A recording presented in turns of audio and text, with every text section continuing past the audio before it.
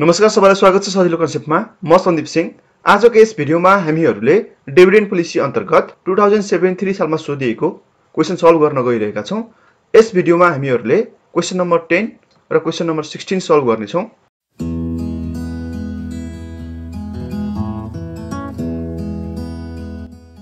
सुरुमा question number 16 solve गरौं।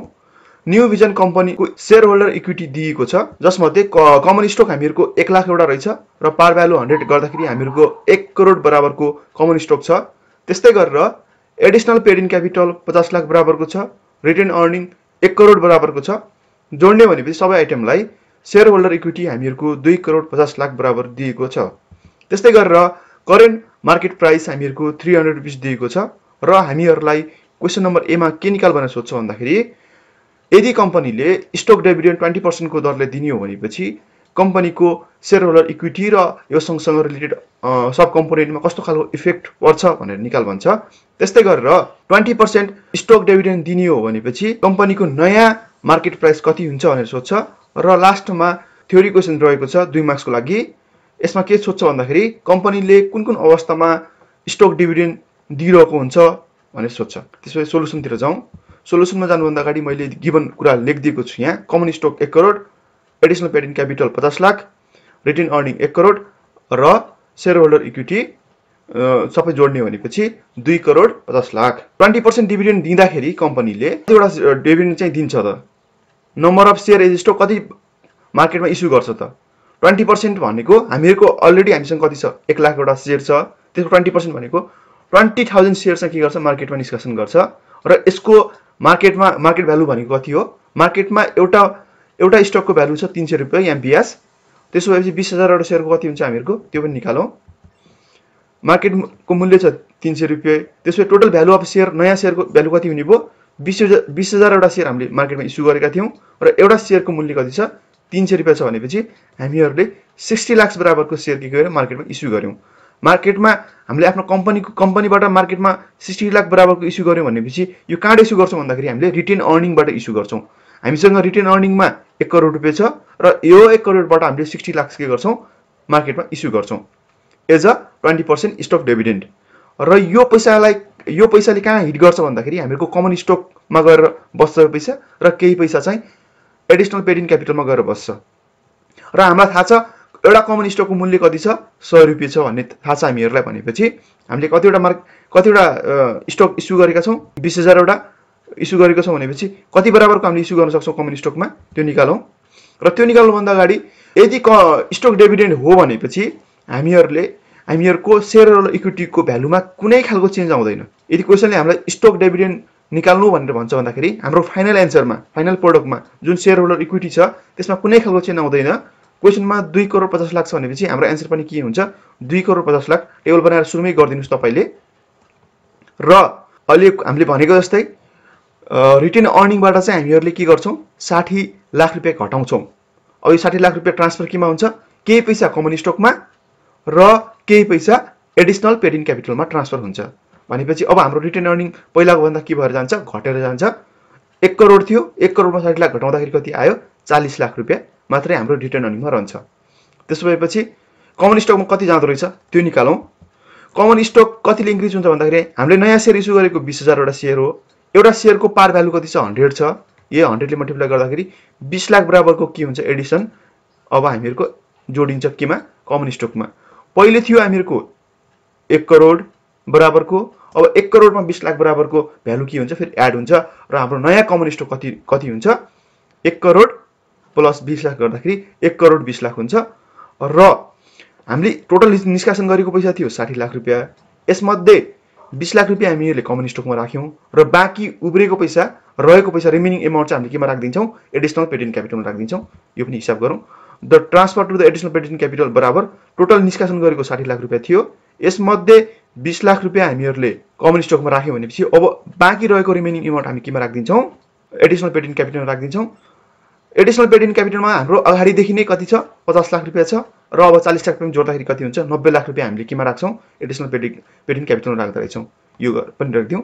Additional paid in capital बराबर हाम्रो पुरो ओल्ड एमाउन्ट भनेको 50 लाख छँदैछ र न्यू एमाउन्ट भनेको हामीहरूको 40 लाख गरेर 90 लाख रुपैयाँ हामीहरूले राख्छौँ र यसरी हामीहरूको यो 20% स्टक डिभिडेन्ड दिँदाखेरि हामीहरूको चाहिँ सेयर होल्डर इक्विटी लगायत यसका कम्पोनेन्टहरुमा इफेक्ट यसरी देखिन्छ र यो टेबल यसरी बनाउनु होला तपाईहरुले।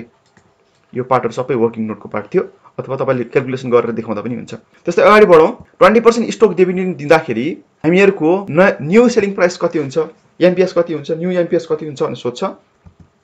अब स्टक प्राइस आफ्टर डिभिडेन्डको फर्मुला हामीलाई थाहा छ। पुरानो कति थियो डिवाइडेड बाइ 1 प्लस कति पर्सेन्टले चाहिँ स्टक रेटले बढ्यो, 20% ले बढेछ भने 1 प्लस 20 लेख्नु पर्यो, 0.2 लेख्नु पर्यो। त्यही गरौँ। पुरानो हाम्रो 300 थियो इन्टु 1 बाइ 1 प्लस 20% भनेको 0.2 हो भनेपछि अब हामीहरुको नयाँ स्टक प्राइस कति रहनेछ 250 रहन्छ। किन भनेपछि पहिला शेयर हामीसँग 1 लाख वटा मात्र शेयर थियो, अहिले 1,20,000 वटा शेयर हुँदाखेरि अटोमेटिकली के हुन्छ यसको भ्यालु घटेर जान्छ। सो ल्याङ्ग्वेजमा पनि लेख्दियौ, ल्याङ्ग्वेजमा पनि लेख्दियौ यो कुराहरुलाई। Therefore, the new selling price per share of stock after 20% stock dividend is 250. Number of share increase हुँदाखेरि हाम्रो मार्केट प्राइस के हो र एमपीएस के भएर जान्छ घटेर छ। पहिला हाम्रो 1 लाख हुँदाखेरि 300 थियो, अहिले 1,20,000 हुँदाखेरि हामीहरुको कति भयो 250 भयो। नम्बर अफ शेयर बढ्दाखेरि यसको भ्यालु के हुन्छ घट्छ। त्यसो क्वेशन नम्बर सी मा जाउँ। In which situation should the firm consider the use of stock dividend? कस्तो अवस्थामा चाहिँ स्टक डिभिडेन्ड युज गर्ने? अब एकदम सिम्पली हेर्दाखेरि चाहिँ कम्पनीसँग आफूसँग चाहिँ क्याश डिभिडेन्ड गर्ने पैसा नभएको अवस्थामा चाहिँ हामीहरुले स्टक डिभिडेन्ड दिने कुरा गर्छौं हैन। If the company has no sufficient cash balance to pay cash dividend हैन, यो हुन सक्छ। तर यो बाहेक अरु रिजनहरु पनि छन्। त्यस्तो अवस्थामा पनि कम्पनीले चाहिँ स्टक डिभिडेन्ड बाँडिरहेको हुन्छ। जस्तै अरु रिजनहरुमा कहिलेकाहीँ कम्पनीको शेयर चाहिँ चाहिने भन्दा बढी आर्टिफिशियली चाहिँ राइज भइरहेको हुन्छ। त्यस्तो अवस्थामा चाहिँ स्टक डिभिडेन्ड दिँदा हुन्छ हामीहरुले। ट्याक्स प्रिभेन्ट इन्भेस्टरलाई ट्याक्सबाट बचाउनको लागि पनि कम्पनीले के गर्छ भन्दाखेरि स्टक डिभिडेन्ड दिन्छ। किनभने चाहिँ स्टक डिभिडेन्डमा ट्याक्स लाग्दैन जबकि क्याश डिभिडेन्डमा हामीलाई ट्याक्स लाग्छ। त्यस्तै गरेर रिइन्भेस्टमेन्ट पर्पजको लागि र ग्रोथ अपर्चुनिटीको लागि पनि, किनभने कम्पनीको शेयर पायो भनेपछि उ पनि एज अ इन्भेस्टरको रूपमा आफूलाई ट्रिट गर्छ र कम्पनीको बारेमा धेरै भन्दा धेरै कुरा सोच्छ एज अ इन्भेस्टर। त्यसले गर्दाखेरि पनि रिइन्भेस्ट एक्सपान्सन र ग्रोथ अपर्चुनिटीको हिसाबले पनि कम्पनीहरुले कमन स्टक बाँडिरहेको हुन्छन्। And to provide the new signal in the market भनेर हामीले लेखेका 4वटा पोइन्ट लेखेका छौं। यही नै थियो कुराहरु 2073 को 16 नम्बरको क्वेशन। त्यस्तै गरेर 10 नम्बर क्वेशन पनि सल्भ गर्दियौ। कम्पनीको क्यापिटल स्ट्रक्चरको हेर्ने हो भनेपछि चाहिँ 60% डेब्टबाट काम गर्ने प्लान बनाइरहेको छ। त्यस्तै गरेर 40% इक्विटीबाट काम गर्ने प्लान बनाइरहेको नेपाल टेक्सटाइल कम्पनीले र उसको आउने टोटल बजेट हुन्छ 50 लाख रुपैयाँ, जसमा चाहिँ उले 40 लाख चाहिँ नेट इन्कम कमाउने टार्गेट राखेको छ। र यो कम्पनीले चाहिँ residual dividend pay out policy follow गरिरहेको छ। त्यसोभएपछि कम्पनीको डिभिडेन्ड कति हुन्छ भनेर सोध्छ हामीहरुलाई। सुरुमा त गिभन लेख्दियौ। इक्विटी रेशियो हामीको 40% छ र बजेट हामीहरुको नयाँ बजेट क्यापिटल स्ट्रक्चर अन्तर्गत 40% 40-60 को रेशियोमा छ। 40% इक्विटी 60% डेब्ट छ हामीहरुको र कम्पनीले टार्गेट क्यापिटल स्ट्रक्चर टार्गेट भनेको 50 लाख रुपैयाँ राखेको छ र त्यसको नेट इन्कम बराबर कति छ 40 लाख बराबरको छ। त्यसोपछि कम्पनीको 40% इक्विटीबाट उठाउने प्लान छ भनेपछि टोटल पैसा उठाउनु पर्ने छ 50 लाख रुपैयाँ। यसमध्ये इक्विटीबाट उठाउनु पर्ने छ 40% भनेपछि यो 50 लाख को 40% कति हो 20 लाख रुपैयाँ चाहिँ केबाट उठाउँदैछ उले आफ्नो खोल्टीबाट हाल्दैछ अथवा इन्भेस्टरले आफैले लगानी गरिरहेको छ loan नलिकन। Therefore, the equity proportion of new capital budget बराबर कति हुन्छ 20 लाख रुपैयाँ आयो। आउट अफ द 40 लाख हाम्रो टोटल नेट इन्कम कमाउने प्लान बनाइरहेको छ। यसमध्ये चाहिँ 20 लाख रुपैयाँ त कम्पनीको शेयर होल्डरले हालिरहेको पैसा हो र यो पैसा चाहिँ हामीले चाहिँ आफूसँग राखिरहेका हुन्छौं र त्यसपछि डिभिडेन्ड बराबर हाम्रो के हुन्छ net income by retain earning. यो पैसा चाहिँ इक्विटीको अमाउन्ट बराबर हुन्छ जुन चाहिँ।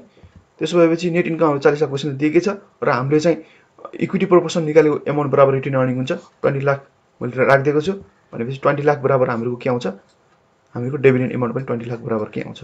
कुनै खालको कन्फ्युजन छ भनेपछि कमेन्ट गर्नुस्। यदिन्जेल भिडियो हेरेर साथ दिनुभयो त्यसको लागि धेरै धेरै धन्यवाद। Thank you.